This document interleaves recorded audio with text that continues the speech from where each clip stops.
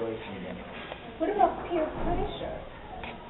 A lot of times you can't stay away. They're trying to get you, oh, you don't drink? Oh, you better than me? Oh, you don't do drugs? Oh, you're better than me? How do you respond to that? It's not always easy to respond to that because when you imagine that you between friends you are the only one who doesn't accept their who doesn't accept what the rest want.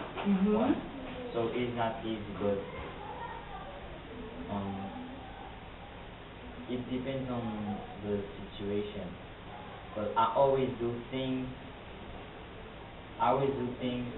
that are good for me. For example, because I know what's good for me. I know what's bad.